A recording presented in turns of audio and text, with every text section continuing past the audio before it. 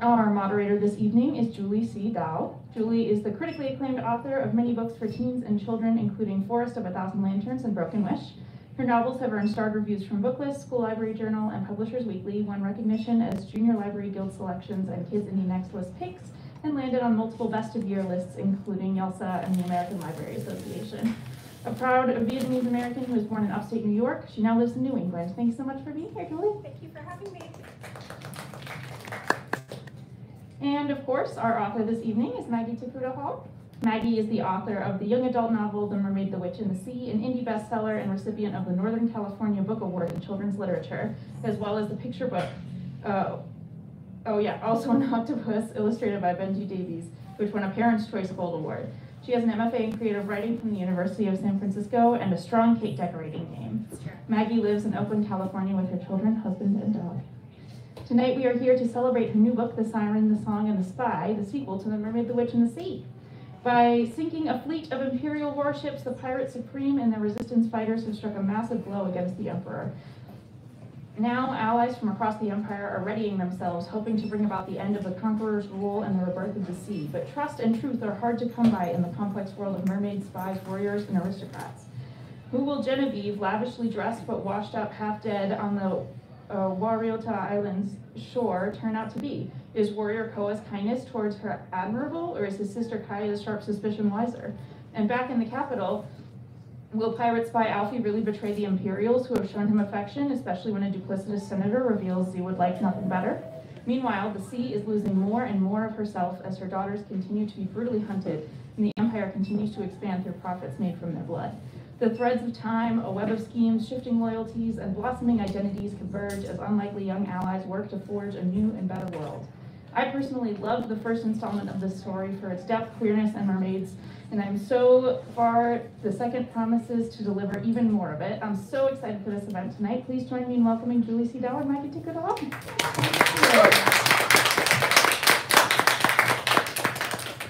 Well, thank you everyone for being here. We are so excited to do this event, and I'm so happy to be talking to Maggie because I've been a fan of hers for a while. And we also contributed to a mermaid anthology called Mermaids Never Drown Together. So I feel like I can call her a co-author. Yeah, totally. We work together. Such an honor. Well, Maggie, thank you for flying all the way from California to be with us in very cold Boston tonight. Can you give us a brief synopsis? So The Siren, the Song, and the Spy is part of a duology. Can you give us a synopsis of the first book and then how this follows up?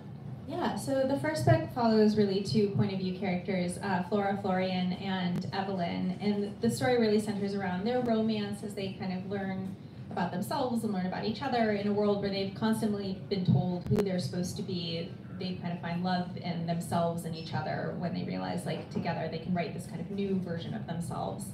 And the second book picks up exactly where the first book ends, which is with an antagonist from the first book named Genevieve kind of like floating toward an island. And it's so this book picks up with her wrecked on the shore, and every character who's in book one makes an appearance in book two, but it's really Genevieve's story, and there's two new characters named Koa and Kaya, and Florian's brother, whose name was Alfie, are sort of like our main characters through this one instead of Flora and Evelyn, because they have found each other and deserve to be left in peace.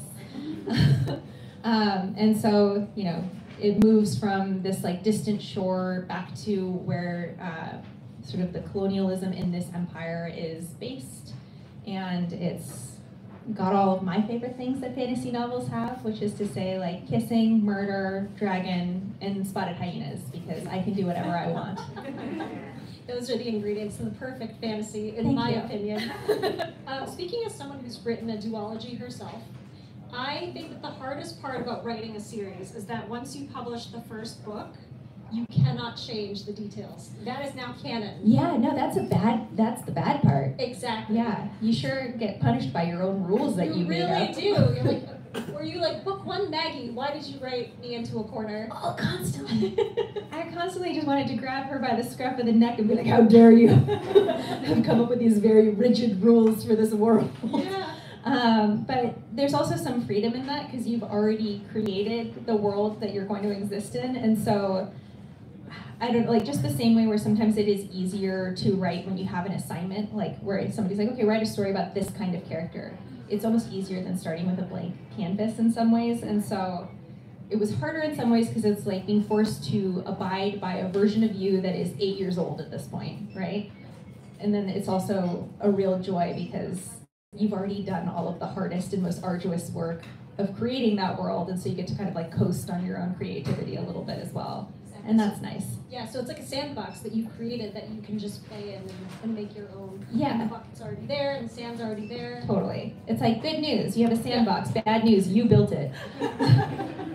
So would you say that it was harder to write the first book or the second book, and why? Oh, definitely the first book. So book The was Mermaid, harder. the Witch, and the Sea took me 8 years to write because I kept rewriting the beginning over and over and over again. I was like, it's not perfect yet, it's not perfect yet, it's not perfect yet. And I would just like rewrite every sentence until it was like, you know, rocks that have been kind of smoothed over by the beach, like over time, just tumbling on themselves over and over and over again. That's what the beginning of The Mermaid, the Witch, and the Sea was like.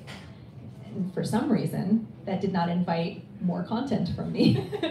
And when my first book came out, which was a picture book, I was aware, because I'd been in publishing and around books for a long time, that it was like kind of a mid-list title and it wasn't going to be like a New York Times bestseller, and I didn't have anything else lined up, and I was like really disheartened, and I was like, oh, I had my one shot, and now my career's over, like as an author. I guess I should just let that dream die. And I am lucky that I am married to a very encouraging person who believed in me. And we were traveling through South America at the time, and he was like, how about this? We're gonna make a pact. We'll each work for an hour a day. You finish that novel, and I will work on my coding. And it happened to be November of 2016. And do you guys know NaNoWriMo, National Novel Writing Month? Yeah, so The Mermaid, the Witch, and the Sea is actually a NaNoWriMo novel. I did not know That was what finally got me to finish it. It was like the pact with my husband, and then it happening to line up with exactly when NaNoWriMo began. And I was like, well, I guess I can just like participate in this. And I ended up throwing out like 2/3 of what I wrote that month because it was trash. But I finally had an ending to write toward. And so like people have asked me before in my life, like, oh, what advice do you have for like a new writer? And I'm like, well, you can't build a staircase that goes nowhere. And that's what a beginning that you keep like writing over and over and over again is like a very beautiful staircase that goes nowhere. And without an end to answer to it, all of that work like kind of doesn't matter. It's not perfect because there's nothing to answer it. And so it wasn't until I had the end, and I knew kind of what I wanted the end to be, that I was able to rewrite the middle to be something readable. And that's pretty close to what the first book is now. I think that's the beauty of NaNoWriMo, because you are supposed to write 50,000 words in 30 days. That's the challenge. Mm-hmm. And sometimes you need to write through a book in order to understand what you're writing. Sometimes you're just telling yourself the story. I find that my first drafts are like that. Is that true for you? Not since then. Okay. That was the only book I had to write there that way. And so for me, NaNoWriMo really taught me how to write a novel. Like, it wasn't until I finished one that I had a sense of like, oh, here's how you do this. And then from then on, I've been able to write straight through much more competently. But I really had to like struggle my way through that first one. And NaNoWriMo helped with that. And I think there's also some freedom in that. Like, you know you're doing this social thing. You know that most people's NaNoWriMo novels don't do anything. And so you can kind of just be more relaxed about it and enjoy the time you're having with it. And I think when I removed a little bit of the pressure and I was like, I'm just doing this for funsies, like I was able to actually enjoy the process a lot more. Because I had come from publishing and from the book world so much, I was so aware of the quality of books on the shelf. And I think that really got in my way of being able to even get a first draft out. 'Cause it's like, well, this isn't as good as what Rainbow Rowell writes. And it's like, well, yeah. The first sentence Rainbow Rowell writes isn't that good, so maybe you should chill out. Yes. And I feel like that's how I was able to like learn that lesson. Yes. It's so hard not to compare your first draft to something that's on the shelf Yes. that's been edited like 15 times. I know, it was, as soon as I say it out loud, and I think even if you'd confronted me back then and been like, that's banana pants. You cannot possibly hold yourself to that standard. You are one person by themselves. And this has gone through like agents and editors and like all these people have looked at it. Why would you think that by yourself you could do that? And that is still exactly how I felt. I don't know that there's any way around that. And I do think that like a little bit of that is really healthy to be, so you're like humble before the craft and you're humble before the fact that like this is a really difficult undertaking and you should come into it ready to take advice from experts and like that kind of thing. But it can also be like you just get left dead in the water if you listen to it too much. Absolutely. Yeah, I don't know how people get an ego in this business, because I feel like every time you write a new book, it feels like you're learning again, right? Is that true for you? Sort of. It's like every time I write a new story, it's like, it's not like I have to relearn how to write, period, but it's like, I don't know exactly how I describe it. Like somebody kicked the training wheels off my bicycle every time, where it's like, in theory, I know how this works, right. And yet here I am. Right, just finding your footing. Yeah. And so it's like, it does get easier in some ways every time for me. Like I'm much more confident when I sit down to write that I know what I'm doing. And I've gotten to the point now with my young adult projects where I feel like if I finish something, then it's a book and it's good, and that, like I'm gonna sell it. But it's like getting to the point where it's worth finishing, because I start a lot more than I'm ever gonna complete. And I get more and more confident that when I leave something behind, I'm making the right choice. That's such a nice way to put it. Yeah. Yeah, I feel like fantasy of all genres is pretty difficult to write, because you're responsible for building an entire world and making that world have scaffolding, making sure it makes sense. So what does fantasy world building look like for you? How do you go about doing it? A constant waking nightmare. I always joke that like I will never write fantasy ever again, because it's really difficult, and every choice you make is also an ethical decision about what is it, especially when you write for teenagers, like what are you telling them about the world that they exist in through all the choices you made in your world. And so like there are writers who I think do really beautiful work that basically don't let things like homophobia or transphobia or racism exist in their worlds. And I respect that kind of writing so much, but being kind of a pessimist and being a dark-minded person who lives in this world, it's like I am unable to write that world because I don't understand what it would look like, because that's been so foreign to my experience. And so when I put those kinds of things into my story, I always have to really question myself about like, why am I doing this? Why is it valuable? What is it going to do? Will it be ultimately affirming to a child who feels like so often this genre leaves them behind? And so I would say it's like deeply stressful. I spend a lot of time doing research on different like nations and their histories to try to like, every nation state that exists in these worlds are kind of like a smush of like a few different ones that exist in our real world. There are very few things from the different societies that I wrote about in here that haven't existed at some point in history. It's just unlikely that they would have existed together, right? Like, so like the Nippon Empire, that is kind of like this seat of all this power, is sort of like an American, British, Japanese nation. And I stole things from our actual histories to put in there. And like the other nations, I did this as well, and like research into kind of like pre-Columbian, pre-Incan tribes to like get a sense of like before there was any colonizing, even from other indigenous people, what did it look like here? And to like draw from those things as well to make sure that I wasn't constantly drawing from sort of European story traditions. The best thing that I was able to do in rewriting the book after I'd written it in NaNoWriMo was audit for Western influence and be like, how many of these stories are part of sort of like the Western storytelling tradition?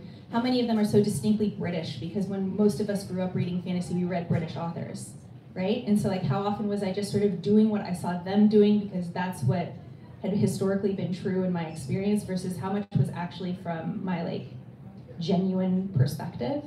And reading my own fiction that way was like a really cold wake-up call for the way that like even my own imagination required like pretty arduous decolonization, like really difficult work of picking apart like, why do I even favor these kinds of characteristics? Why is thinness even present on the page? Like these kinds of questions are like, in every decision you make in fantasy, you should be, you know, kind of asking yourself about this stuff. And so I joke, and I don't know how much of a joke it is, that I'll never write a full second world fantasy ever again because those decisions are so complicated, and I feel differently about some of those choices that I made then than I do now even. Because at this point, I wrote The Mermaid, the Witch, and the Sea 10 years ago, or like started it. And so there's just things from even get-go that I would maybe choose differently. Now it's impossible to tell because I'm like, well, that's the way it is, and I made it, and I'm proud of it. But I I do think it's nice when you read fantasy that's like our world, but werewolves, or like our world, but vampires, or like whatever it is. There's a certain amount of like ethical scaffolding that you get to just exist within that do not make any value judgments in certain ways, because it's just like that's just the reality, right? But when you write another world, you have to create that entire system of how anything is, like any value is determined. That is stressful. Yes. And it's even a bigger responsibility when you're writing for children, because you know that these are minds that you're forming, that you're hopefully showing them what they deserve to see. And I just don't understand how anyone can write a sanitized version of a fantasy. Like you were saying, how they don't bring in biases, they don't bring in colonization. Like, what would that look like? A Becky Chambers novel. Really? Yeah, she writes these science fiction novels that are brilliant. Charlie Jane Anders writes young adult science fiction that's like kind of sci-fi fantasy. And I would say like both of them have this like incredible intelligence and wisdom in the way that they write, but that is completely different than anything I would ever be able to do.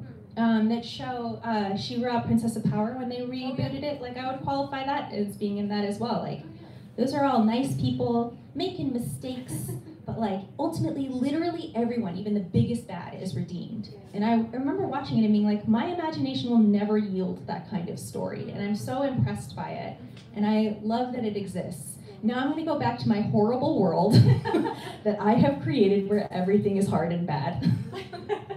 Well, I like dark fantasy as well. I mean, so. I like it. I don't mean to like dunk on myself. No, I know, I understand. But it's good to have different types of fantasy. Yeah. I just like, I want to be clear that when I say this is the way I write, it's not that I'm saying like, oh, I think my way is the way. I really appreciate that other people write this other kind of thing, and I think there's a real value in having both available to you. Like sometimes you want a shot of whiskey and sometimes you want a hug, right? And I don't know, I like being able to offer one kind of story, and I know that when I write to my anger and when I write to my passion, my stories are a little darker, and I feel good about that.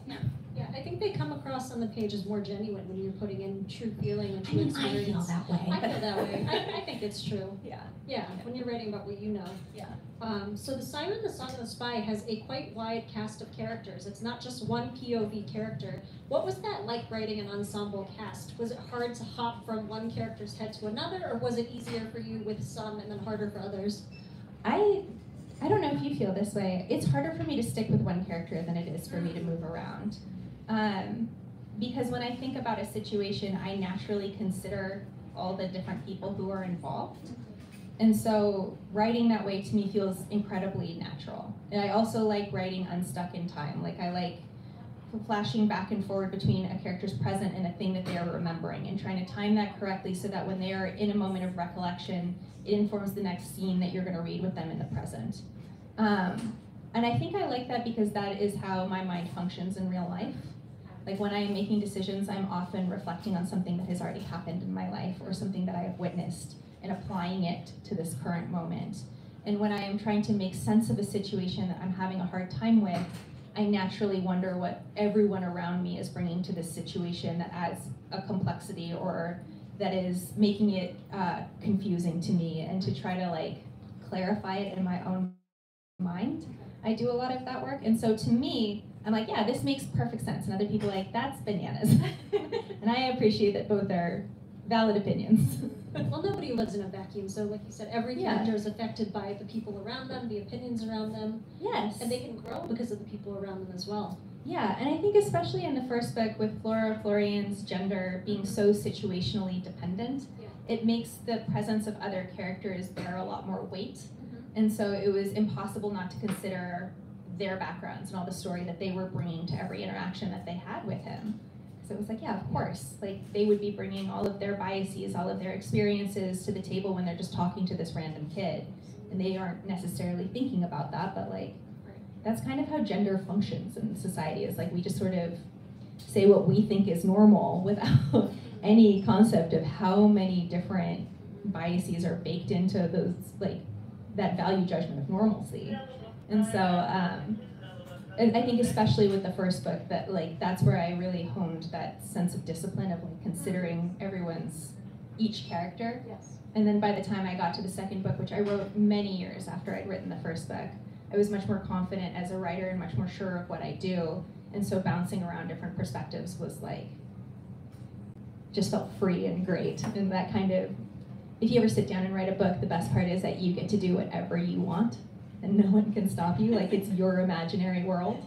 And so, especially because the second book is so much about nations and like war and like these big concepts that involve so many people and collective identity, it became even more important to me to show many different perspectives as that story unfolded. And I love that you brought up gender, because that's the next thing I was about to ask. Yeah, I love the exploration of gender across different cultures in your book. Please correct me if I'm wrong in pronouncing this, but the Warriuta. So It's an ancient pre-Incan tribe name. Okay. I have no idea how it would properly be pronounced. It's like in a dead language. right, so That's what a text panel at a museum in Colombia said. okay, so the colonizers seem to be patriarchal, but the Warriuta are often led by women. Can you talk a little bit more about writing a women-led so culture? glad you asked. So the Warriuta also have spotted hyenas as their familiars. And spotted hyenas have a matrilineal society, which is that rank is inherited, and it's inherited down the mother's line. And so they basically have like royalty and like, you know, like really complex social structure. Hyenas have royalty. They do, yeah, and it's inherited usually mother to daughter, but there's the possibility of sons kind of jumping in there if they're competent and strong enough. They just tend to be smaller because they're a sexually dimorphic animal, so the males tend to be smaller than the females. And I love spotted hyenas so much. They've been called the queers of the animal kingdom, and that was sort of why I focused on them so much. And so the Warriuta culture is based, like that aspect of it is based on the hyena social structure, and that's why they keep hyenas as their familiars. It was sort of like my nerdy nod to like any zoology buffs that are in the room of like, yes, we are talking about that animal where the male and females both have penises, correct. Yeah. If you really want to have a strong laugh and a weird day, I highly recommend Googling or YouTube searching spotted hyenas mating. It is one of the funniest things you will ever see in your life. You're welcome. So nice to see you, children. It's science. I love that their familiars are hyenas. I was going to ask you what your familiar would be, but I feel like it would be a hyena. What would your hyena's name be, and what would they be like? You know what, I say it's a hyena, I feel like that's aspirational. Okay. Like, that's who I wish I was, and if I was really honest, my familiar would be like a seagull, or something that's like constantly begging for food. A nuisance to the people around it. But if I had a hyena, it would probably have one of the names that I gave the hyenas in the novel. I liked Tupac. That was my favorite hyena name. A pre-Incan emperor. Yep. So we talked earlier about Mermaids Never Drown, which is the anthology that we both wrote a story for. Yes. And then this story, of course, is called The Siren, the Song and the Spy. So sirens are a big part of your creativity. Can you explain why that is, and what about them draws you to them, to write them? Gosh, I mean, this is my only book with a siren in it. My story in Mermaids Don't Drown is actually about a girl whose mother was a mermaid who made a deal with a sea witch, and so that she could be with this girl's dad, but the price was that their child would be cursed. So when she gets her period, she like sprouts all these shark teeth and has to like stay home from school, and it is deeply humiliating. And she's kind of like burdened with the baggage of her parents' romance for like the rest of her life. And the short story is about her falling in love for the first time. And with the siren in this book, she's like a disgusting little murderer. Like she only wants to kill you. She's not a good person. She likes kind of emotionally torturing people. She's exsanguinated many of the villagers who live around her. And I love anything from sort of like collective mythology that is supposed to be a beautiful woman, and undercutting that with something deeply grotesque is always like really satisfying and cathartic for me. So like many people who are my age, like The Little Mermaid was like the first Disney movie I was allowed to see in the theaters, and like the first like scary movie, and like I imprinted on the mermaid thing like pretty hard right then. But even then I was aware that it represented a kind of being a girl that I would never be. She was like tiny and beautiful and white, and she had bright red hair, and her neck was the same width as her waist. And I just like was like, oh, I love this, but I also know that I will never be this. And there was like kind of a sense of like deflation, even as like a really little kid about that. And so when I became a writer and realized I get to use these tropes, but make them feel the way I felt as a teenager specifically, which was grotesque. Because like you're getting your periods for the first time, it's a nightmare. Like your body is unwieldy and doing things you didn't ask it to do, and like things are just happening that feel wrong and strange. I don't know if you felt this way, but I always felt kind of like, I did, yeah, like a broom that was shoved into a bag, you know, like that kind of just like something's wrong. And when you take these tropes and you make them grotesque, it's my way of nodding to that kid and being like, it's fine. We all feel like disgusting little monsters. If you relate to her, so do I. I'm drawn to monster women too. Yeah. I think because women who are outwardly beautiful are kind of falling into that expected stereotype, but then they've got this hidden horror, and they could cut your head off, or they can, you know, suck your blood or whatever. Right, and there's also the thing of like we're not allowed to have feelings or like selfish emotions, and so having any one of them be like I'm angry, or I'm horny, or I'm disgusting, or like whatever it is also really freeing of just like, yeah, she does the thing you're asking her to do, she'll just also murder you. For sure. Seems fair. I love it. Yeah. I think it's perfect. Do you have any advice? I mean, we were talking about this, but do you have any advice for aspiring writers who would like to be published someday? My advice for teens and adults is largely the same, with one exception, which is I don't think that teenagers should seek publication, because I do not think that adults who are willing to work with children are adults who should be trusted. It's labor. When you're a writer, you're a laborer, and you should take labor laws into account in those moments. And the reason that those are there is because employers, even wonderful ones like publishers, are there to make as much money as they can, and sometimes that happens at personal expense to laborers. And so I don't trust adults to shepherd children through that experience, nor do I think children should be experiencing it. I think that they should be using that time to make as many mistakes as is humanly possible, to make out with the wrong people, to read as many books as they can, to just like be a full person and learn themselves before they are putting professionalism demands on themselves, because that's a different world. And I believe that they are capable of doing it. I just don't trust anyone who would be willing to make money off that child, right? Yeah. But beyond that, for adults or kids, I always say that the real difference between a professional and a hobbyist is that professionals finish. That's it. You have to finish the draft. And like, it's amazing how few of us, no matter how talented you are, no matter how hard you've worked on it, if there is no ending, it's not a book. Like, you can't sell a thing that is 3/4 of the way done, or 5/6 of the way done, or 7/8 of the way done. It has to be done. And so just forcing yourself to get to the ending, even if it's not good yet, is better than building a beautiful staircase to nowhere for 8 years. I can't stress that enough. 8 years. Were you traumatized by that? Yes, Julie, thank you for asking. Is this my therapy? Because I have more things to say. I mean, it could be. So what are you working on now? Can you share anything about your current project, or a hint at something? Yeah, I'm actually almost done with the sequel to Squad. Okay. So I wrote a graphic novel about teenage girls who turn into werewolves at the full moon and find the worst boy at a party they can and eat him. And book 1 is done, and it's out, and I'm very proud of it. And I am just finishing up literally like the last scene of it for book 2. Nice, that's exciting. And then my last question is there one project that you would really want to write someday? Do you have a genre in mind, or Yes, character? and I want to know your answer to this too. Okay. Because I feel like all writers have a secret, like Don Quixote windmill that we're tilting at. We do. Mine is a good ghost story. And because I write really like plotty books, and I feel like ghost stories are so like ruminative and like beautiful and emotional, and I want to write like a slow, spooky ghost story that like makes your skin crawl but doesn't make you go like, ugh, right? Like that, I don't know, there's like a certain feeling of a good ghost story where you're just unsettled, right? Yeah. I want to write one of those. Yes. I've tried like 900 times. What's yours?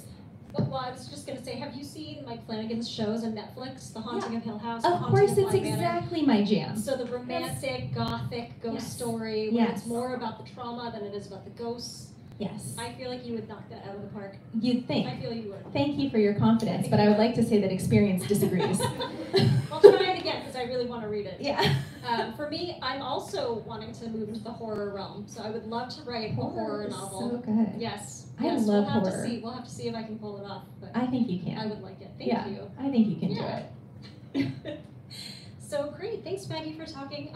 Why don't we move to audience Q&A? If anyone has a question, we are open to anything you might have to ask.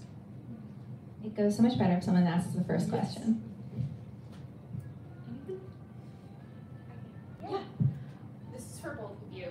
How did you know that you wanted to be writers? Did you have to try your hand at it first? Was it just this inherent, since you were 5 years old thing?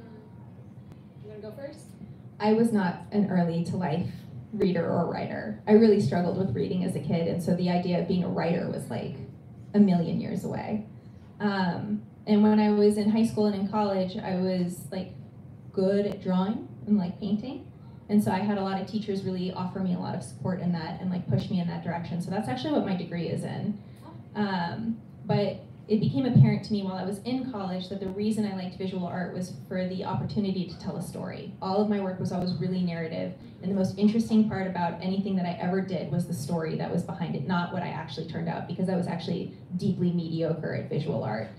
And so it took me a long time to get there, and I would say like even into my adult life when I was like, oh, I would really love to be a writer, I lacked the confidence to do it. I got an MFA in writing, which I don't actually recommend, because I was in a program and I was the only person interested in writing for kids. Do you have an MFA? I do not. Yeah, you didn't need one. She has more books than me, no MFA. And you do workshops, and so everyone reads your work and having a bunch and gives you feedback. And if you use workshops well, it is an opportunity to learn how to give people feedback that's really difficult, really kindly. But while people are learning how to workshop, they destroy each other, because that's kind of the natural inclination, is you want to have the pithy comment, you want to be the one who says the smartest, most devastating thing.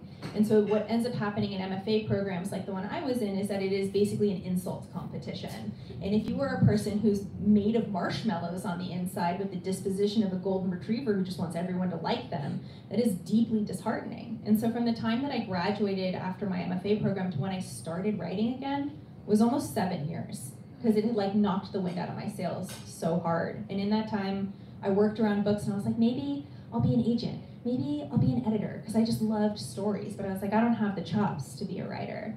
And I was like, no, that's not true. You just don't have the chops to hang out with a lot of really mean people all the time while you're learning a craft. I think it's so interesting how so many of us come from completely different walks of life, different feelings toward books. I was a young writer, so I wrote my first book when I was 9. I've always loved reading. And I started out reading fairy tales, reading everything I could get my hands on. I was a voracious reader. My teachers had to stop me from reading in class. And so I wrote my first book when I was 9, and it was my parents who stopped me. So I wrote, up until high school, and my parents are Vietnamese immigrants, very much, go into STEM, don't be a writer, you're not gonna make any money, you're gonna starve, you're not gonna be good at it. And so I stopped writing for a really long time, and I felt like I had turned my back on something that was really truly me. And so after college, so I majored in pre-med biology, big mistake, because I'm not a scientific brain at all. But I was working in a lab and just feeling so unhappy in my early 20s. And I went back into writing, and it was kind of with this arrogance of youth where, I had always been praised in school. I was always the best writer in school. I always was good at reading, at spelling, and so I'm like, oh, publishing, it's a piece of cake. I'm gonna get published like that. I did not get published like that. It took me just 8 years to get an agent. Only 8 years of my life. But during that time, I just grew as a writer. I learned everything I could about the craft. I studied the publishing industry.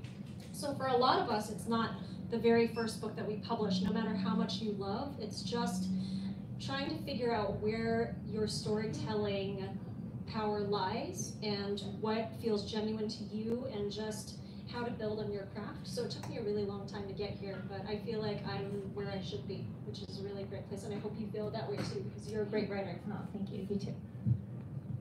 Great question. Yeah. Anyone else have a question? Yes, Stephanie Panda, my publicist. You kind of touched on it already a little bit, but I'm just kind of wondering when you're writing your first books, even for both of you, especially both of you, and then you go into doing a sequel, did you always know that you want to do sequels, or were you like, this first book is perfect, I don't need to tell any more of the story, and then that just like changes one day? Like, Did you ever look at any of your books and be like, this is perfect? All of them, no, I'm just kidding. Oh, None of them. Really? None of them, ever. Okay, yeah, me neither. Even after they're published. Oh, especially after they're published. I feel like there's like a minute where you lull yourself into a false sense of security when you've turned in your last draft to your editor. Yeah. And then when it's too late and you get the arc, you're like, I have this for me. I don't know about you. I had planned The Mermaid, the Witch, and the Sea in my brain as a trilogy. And then after we sold the first book, we were doing edits. So I was like, hey, what's the deal with the other books? Are you guys gonna like buy them or what? And they're like, oh, we'll see how book one does. And I was like, oh, I have to change some stuff right now. Because the whole point of The Mermaid, the Witch, and is queer romance. That was the whole point. I wrote it for a specific kid where she used to come into. I got to know her there, and then eventually her parents hired me to be her creative writing tutor. And I tutored her from the time she was like 10 or 11 till she graduated high school, and then I actually like mentored her on her college thesis as well. But when she was like 12 or 13, it became clear that like she was queer and she didn't have the language for it yet, but she was this big fantasy reader. And so that's how I started The Mermaid, the Witch, and the Sea. Was like, I'm gonna write her the book that she deserves, that like centers this sapphic romance, that also has this genderqueer character, because like I wasn't sure how she would develop, and like she's since like she's cis, she's she, her, and has kind of an uncomplicated relationship with it now, but when she was that age, it was a little bit more complicated. And I wanted to make sure that in every way she saw herself in this story, and that it had this like grand happily ever after, sorry, spoiler, grand happily ever after ending for them, because she deserved that. And so when I didn't know if I was gonna get the sequel, I was like, well, they have to end happily ever after like right now, because I am not gonna like leave this in a question where that's not clear.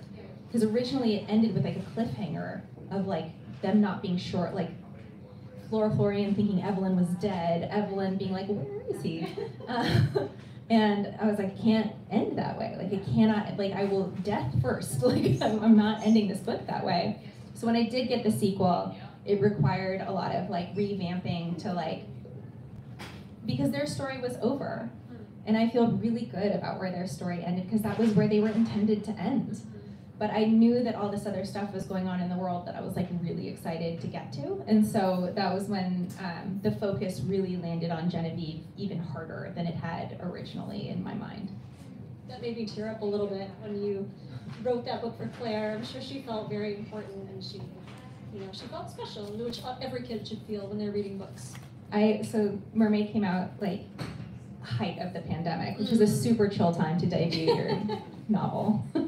And I like drove it to her house in San Francisco and like left it on the porch and like waited at the car, and then she like came out and picked it up and like hugged it to her chest, and it was just like one of those life moments where it's like, okay, no matter what else happens in my career, like that's done. That's enough. Everything else after that's been extra. That's so lovely. It's good to have a highlight like that. Yeah. For me, I've been lucky to get multi-book deals. So I've always known that my first book delivered, I would have to write a follow-up to that book. So my first book that I ever published was back in 2017. I can't believe it's been that long. But it was called Forest of a Thousand Lanterns, and it is the story of the evil queen from Snow White set in a fantasy Asia. And as soon as I started planning that story, I knew I wanted the story to have a foil, so a second part where the Snow White character would get to tell her story. So it was always going to be a duology, so I knew that that would be a series. Yeah. And then for my middle grade series, we got a 3-book deal for that. So I've had so much fun coming up with different adventures for the kids. And I actually sent my publisher a couple of months ago like 15 ideas for new books. And they said the same thing that your publisher said to you. They're like, well, we'll have to see how these books that are out do. Yeah. But I'm like, I have 15 ideas, so give me more books and I'll write them all. Nice. I really like writing series. Yeah. It's very different. It is. Like it's like thinking about like writing a movie versus writing a sitcom, right? Where it's like you need them to grow but not too much. Yes. And you need things to change but not that much. Like Yeah. it's like a very interesting It's like a study in knowing where to hold back. Like you were saying, you have to change the ending of Mermaid. Yeah. And just figure it out. Yeah. Wondering if either of you have writing rituals. When you write, what part of the day, how long, or just writing rituals. Good question. Yours is Julie. So I had this question on the list that I sent to Maggie, and she immediately texted back and said, "I'm not going to have a great answer to this."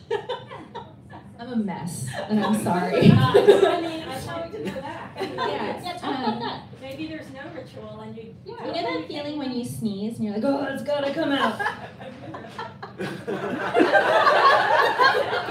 And then you're done sneezing. That's what it's like. God bless me. I don't really have a ritual. I just try to write most days of the week. I'm really lucky that I get to do this full time for now. I'm always planning an escape plan. I'm always like, what happens when I don't get to publish books anymore? Yep. People are like, no, we're sick of you. So I try to write, mostly in the morning and afternoon. I worked a 9-to-5 job for so long that I cannot write after dark.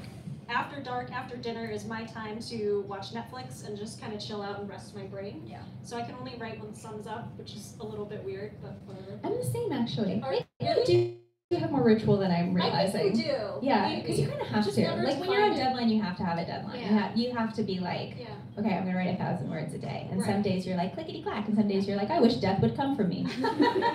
Both are true. How many hours can you work?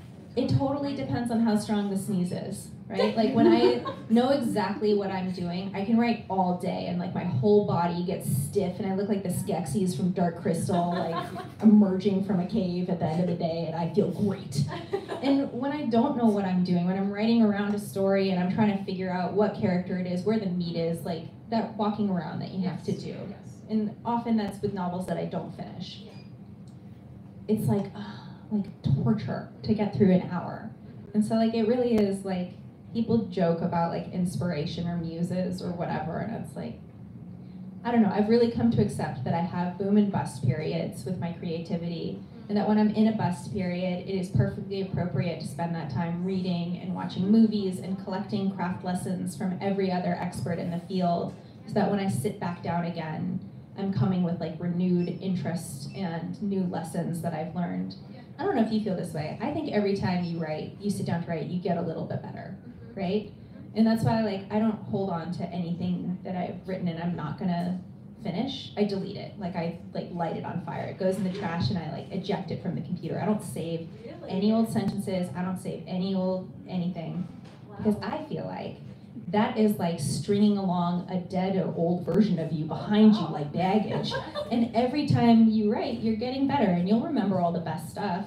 Like if you have a line that's like a real zinger, like you'll find a way to sneak it in. Or if there's a character that you love, you'll find an excuse to, like you'll find the story that's right for them. But like, I don't know if that's ritual, but it's like as close to like process for me is every time it's new. And if I'm copy pasting, then I'm not doing my best work. And then what's the point, right? And so I don't let myself do that anymore. That's amazing. It couldn't be me, because I keep everything. Everything, all of my worst writing, all of my bad stories, I put them in a Word document and I don't look at them. I just dump them there. And sometimes I'll go back and I'll look at it and I'm like, this wasn't as bad as I thought it was, and then I can integrate it into a new story. So many writers I'm write dragging your that way, dead carcass that you were including talking about. Matali Perkins. Like there are so many talented, much more successful than me authors who write that way. And so like it's not that either one is correct or incorrect. Exactly. Yeah. But for me personally, Yes. I have to start fresh every time. I like that. I like that you exercise your old writing. Yeah. And it's like, it's funny, like the same themes carry through like a story that I couldn't quite pull off. Like in fact, the themes of the way that gender is explored in The Mermaid, the Witch, and the Sea, like you could argue was from my thesis novel from my MFA program, which was also largely about gender and the way that you could be socialized as one, and like, I don't know, anyway, it just, and had spotted hyenas. Like it had a lot of things that were like, I'm clearly stealing from myself, but I didn't need to force that novel into a better shape. I needed to just take what was best from it and move on with my life. And so that's what worked for me. Do Do you sit down and write for hours at a time, or do you do it in short bursts, or does it depend, like you said? It's like how strong the sneeze is. Okay, Like got there it. are days where Yeah. like a god of Yes. productivity, Yes. and then there are days like today where I was like, I should really work, and then Well, you're touring, so it's always hard when you're that was traveling. my excuse. Yes. Yes, I was like, oh, this is so weird. It's a good excuse, I think. Yeah. Yeah. I'm on the steady downhill toward 40, so I cannot sit for longer than half an hour without extreme pain in my shoulders and I mean, me neck neither, and but that doesn't stop me from doing it. and I'm hunching over. So I usually do Pomodoros, so I set my phone for 30 minutes, and then I'll just write straight through. No getting up to pee, no getting up to get snacks, just try to focus as much as I can. But I'm also a plotter, so I generally know what I'm going to write I'm a next. pantser. You're a pantser, so See, you this write is by the like- seat of your pants. So when we were organizing for this event last week, Julie was like, here are all the questions. Do you want to get dinner at this restaurant beforehand? Like, here's what I was thinking. And I was like, I am not there yet mentally. I was so impressed. The fact that this is next week is a shock. Like, there's a lot of like fundamental personality Yes, differences. yes. It's like, if you had to create a spectrum from like organized to disorganized, I feel like you've done it. Like, I'm a hot, anxious mess, so that's why I'm well, so it doesn't organized. absolve me of anxiety. I would say that is my primary way of being. So, I guess we have that in common. Look at us go. Look at us. And we still produce books, so Yeah. we always get to the same end result. I know, that's what's wild. Any other questions? Yeah. No, we're all set. Cool. We got one. Oh, we got one. So I know you said that you really, you wanted to write for kids, or for younger people anyway. When I started reading this, I was surprised that it was YA almost because of how dark it was. Was there anything that you had to like go back and cut out, or anything you were like keeping in mind because you were writing this for a YA audience? No. I have like a really firm ethical stance with how I write all of my kids' books, which is that no matter what I'm writing about, even if it's like goofy, like there's mermaids or there's werewolves or whatever, is that I tell kids the truth. That's it. Like, and so there's some fundamental truths about what it means to be marginalized in these works. There's also some fundamental truths to me about what it means to be privileged. And I was not interested in dumbing that down for kids who are of an age that they are likely experiencing those things. So if I'd written this for middle grade, it would look really different. But I don't have a middle grade sensibility in my work. And I think, and I wonder what you think about this, I think that all writers in some way, or all artists, but specifically kids writers, there's an age that you get kind of stuck in some way. There's some sort of emotional work or transformation that happened to you at a certain age. And so there is a point of reference that stays there. This isn't to say you don't grow up and get wiser and, you know, better or whatever, but there's just like some fundamental part of your heart that like will always remember exactly what it felt like to be 16. And I'll always remember exactly how it felt to be 16. And I remember feeling really disenchanted at that age because it was when I really started understanding that people who loved me deeply had told me a lot of really well-meaning lies about what the world was. That it was a meritocracy, that if I just worked hard, everything would work out okay because things were fair. That the world was fair at all. That the people in charge understood what they were doing and that they were making the best choices with everybody's best interests in mind. There was a lot that I was starting to see that made me really angry. And I think that no matter what, there's a certain amount of anger in your adolescence that's just due to brain chemistry and what it takes to establish independence from your parents or whoever raised you. And anger is a part of that.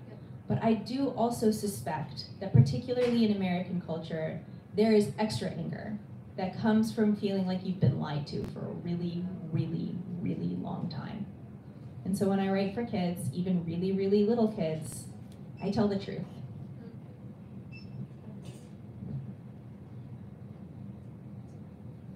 And on that stone cold bummer of an answer.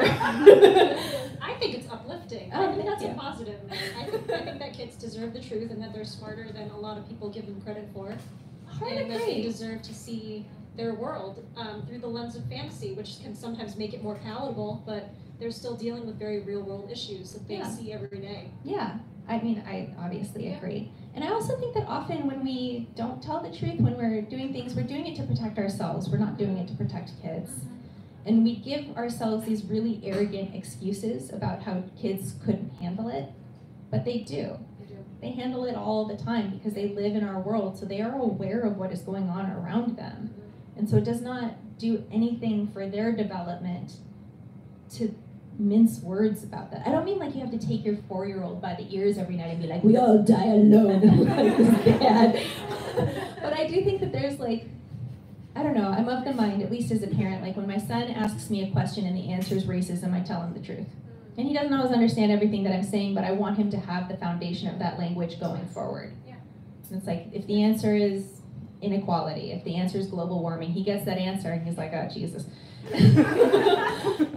Mommy's talking a lot again. But I hope that at the very least, like I know he's gonna be angry in his adolescence because, like I said, like that's just part of it. But I never want him to feel like I lied to him. That's like the hard ethical stance I've taken as a parent and as a writer. Yeah, it's about respect, having respect for the kids. Exactly. And how much they can handle. Yeah. Yeah. So I think you did that beautifully in this book, Siren, the Song, the Spy, and I hope everyone picks up a copy and enjoys it because I certainly did. And Julie's books as well. And pick up Mermaids Never Drown too, because we have banger stories in there. I'm not gonna lie. That anthology is one of the best anthologies I've ever read, and I'm not saying that just because I was part of it. And because you wrote a good else's story for stories it. were really good. I love Shark Week. But yes, very good stories from Maggie. Thank you so much for being here, and congratulations on your book. And we will be signing afterward for anyone interested. Thank so you. Thanks to all of you for being here. attending.